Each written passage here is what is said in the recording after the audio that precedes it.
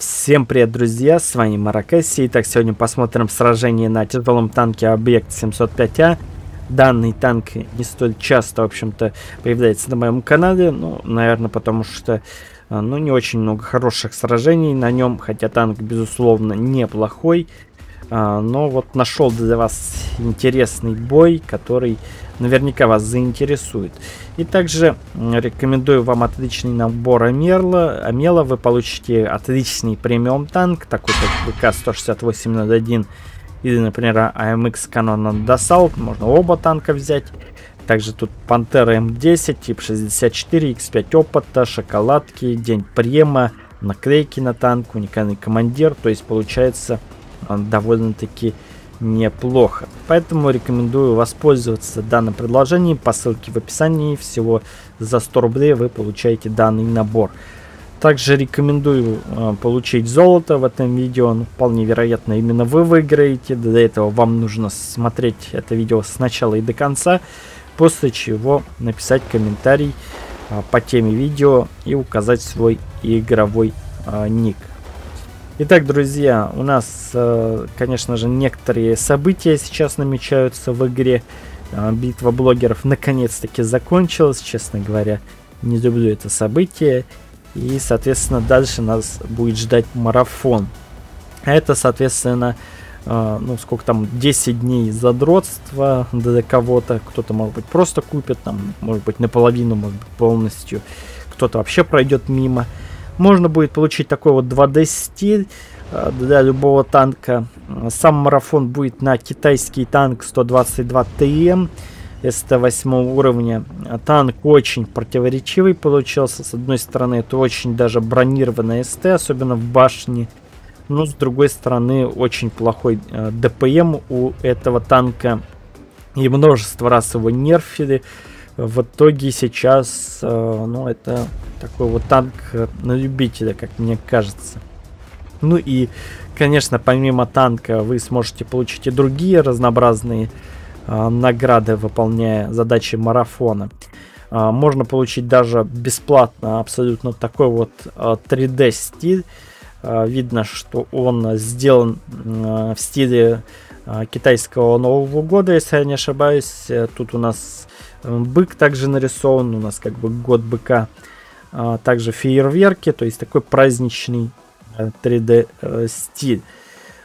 Понятно, что ВГ пытаются продвинуться в китайском регионе. Они сейчас будут делать все, что только возможно, лишь бы китайцы играли в эту игру. Соответственно, там намечается, я думаю, очень много разнообразных новых китайских танков. И, я думаю, даже новые ветки китайские. Поэтому будем ждать. Сам 3D стиль, возможно, не каждому понравится, потому что он такой вот тоже своеобразный, как в принципе и танк. Также можно получить вот такую вот декаль на танк, снаряд, который разрушается в броне, как бы. Получить его можно абсолютно бесплатно, поучаствовав на тестовом сервере песочницы. Сейчас он открыт, и, кстати, играя на тесте, вы не только сможете первым узнать, что же там разработчики наделали, наломали опять дров, но еще и сможете получить некоторые награды, например, премиум аккаунт, резервы на серебро, на опыт, на свободный опыт, опыт экипажа, серебро, декали. В принципе, все это дело стоит, не так и дорого, наоборот. То есть это просто ваше время будет стоить. Хотя время, конечно, дорого стоит, но в принципе, если у вас есть свободное время и вам нужен премиум аккаунт, например, или что-то из этого списка, то просто играете на тесте, выполняете несложные, в принципе, ЛБЗ, хотя там, конечно, довольно долго поиграть. В общем, можно получить всю эту канитель себе в ангар. Также, если интересно, вы можете получить некоторые премиум танки, такие как СУ-130, также Black Prince 6 уровня. То есть эти танки были доступны только для некоторых там супертестеров. Теперь может любой на них покататься, правда, только в рамках тестового сервера песочницы. Хотя танки так себе, если честно.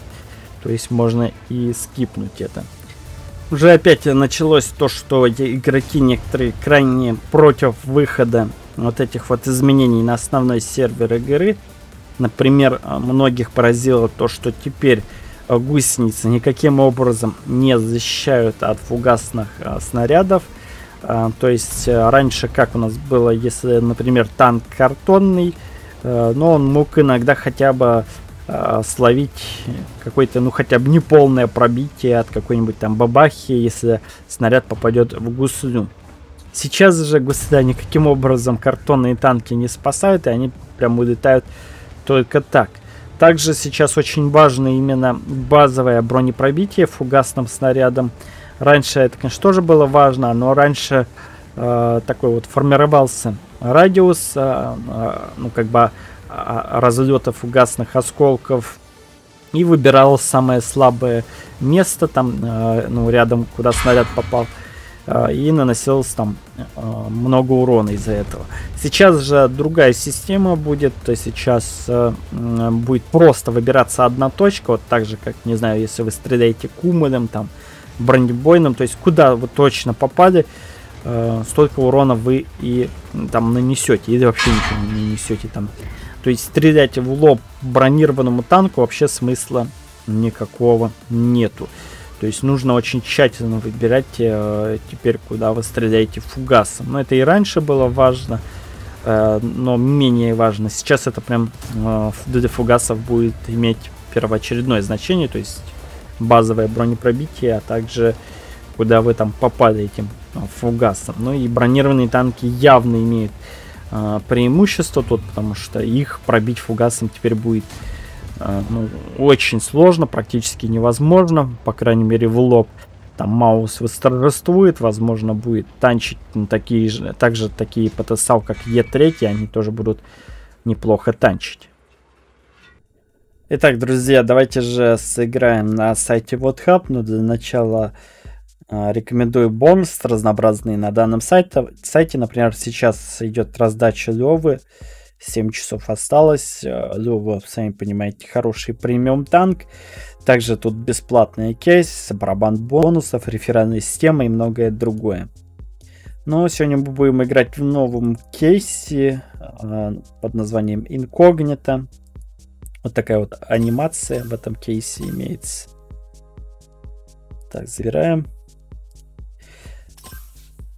Чем отличается данный кейс от других?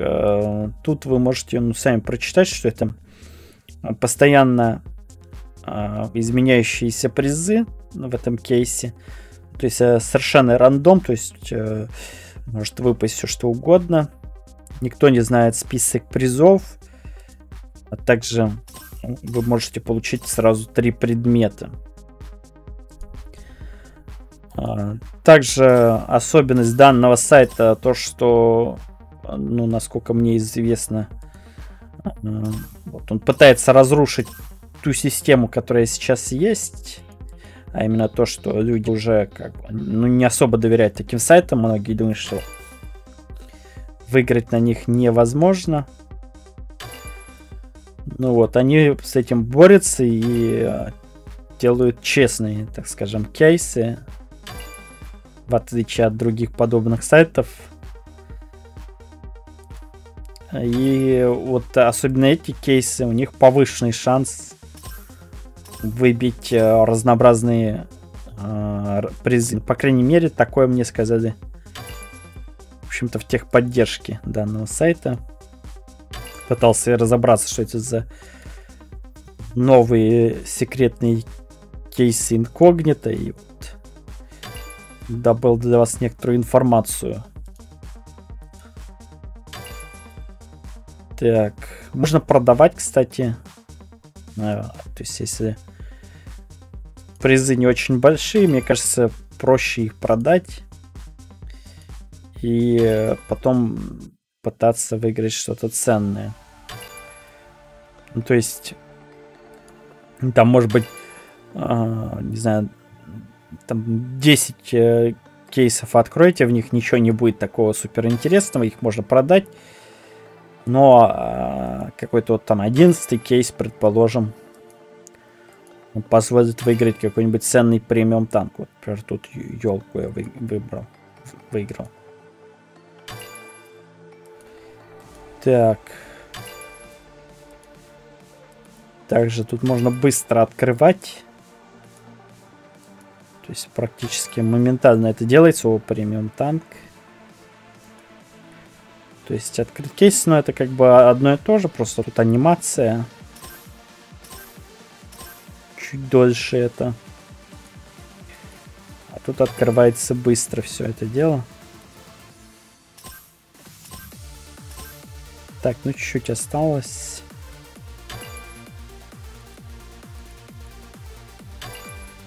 О, 2000 золота, отлично. Ну и в принципе, хотя можно... мне все равно не хватит, но в целом отлично получилось. Ну и еще одна довольно неплохая китайская ПТСАУ 114 SP2. Мощная такая машина, способная выдавать хороший урон, но имеющая ряд недостатков. Например, она не самая быстрая и очень огромная и довольно-таки плохо бронированная. Соответственно, делаем вывод, что машина все-таки имеет свои недостатки, но ВГ пытаются сделать все, лишь бы ее подапать. Для чего данную машину добавляют? Тут стоит отметить, друзья, что 12 февраля начинается китайский Новый год. Кстати, тогда же и начинается марафон на премиум танк. Ну, китайский Новый год, он не один день длится, то есть, насколько я знаю, там, ну, как бы празднование длится долго, выходные там несколько недель, и, соответственно, китайцы там отжигают по полной, для них это многое значит. Наверняка скажете, зачем мне эта информация. Я это вам говорю, потому что ВГ пытается продвинуться на китайском регионе, о чем я говорил еще год назад, потому что все пытаются развиваться в китайском регионе, в Китае, потому что это самый прибыльный на данный момент регион в мире. То есть представьте, никакая Россия, там Украина, там США, Европа даже близко не стоят по прибыльности игр разнообразных. Именно Китай занимает первое место. Соответственно, ВГ будут делать сейчас все, что только можно. То есть они будут из кожи вон лезть, лишь бы угодить китайцам. И это только начало, друзья. Но помяните мое слово о том, что китайцы, они будут жестко апаться. То есть если у вас есть какие-то китайские танки, то готовьтесь к апам. И также марафон тот же посвящен, естественно, Новому году. Но даже на стиль можно посмотреть и понять все. И новый вот этот вот китайский агрегат, он тоже, я думаю, посвящен этому событию. Но его, скорее всего, запустят чуть позже. И тут есть некоторое такое вот соображение, что данный агрегат готовят для черного рынка, вот, который может появиться как раз где-то, ну вот, числа там, я не знаю, 20-го, то есть под конец марафона. И, соответственно, ну, ждем появления черного рынка и новой китайской имбочки. Но это мое предположение такое вот. И посмотрим, как в итоге получится. Пока что, естественно, официальной информации нету, но тут, в принципе, все и так понятно. То есть сейчас пытаются ВГ угодить китайцам, и тот же марафон тоже посвящен китайскому серверу, а у нас он просто, потому что для китайцев нужно делать контент, и как бы и нам тоже закинули то же самое. Вот как бы. Хотя изначально понятно, что это для китайского региона все делается в основном. Ну и как бы марафон тоже у нас 100% должен быть. На этом все, друзья. Спасибо, что смотрели. Всем удачи, всем пока.